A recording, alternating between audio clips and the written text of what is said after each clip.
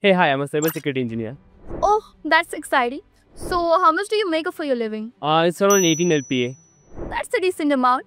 So, how much experience do you have? And suppose if a fresher wants to start out, what will be the starting salary for the fresher? Yeah, I've been in cybersecurity for about 3 years now. And if you're talking about the fresher means, easily they can expect around 5 to 10 LPA.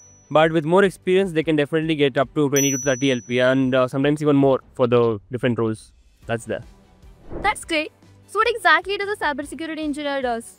As a cybersecurity engineer, I mostly work on identifying and fixing security vulnerabilities, securing system and conducting penetration testing, automation stuff and with script, monitoring traffic and responding when things go sideways, like if there is breach or any alert like that.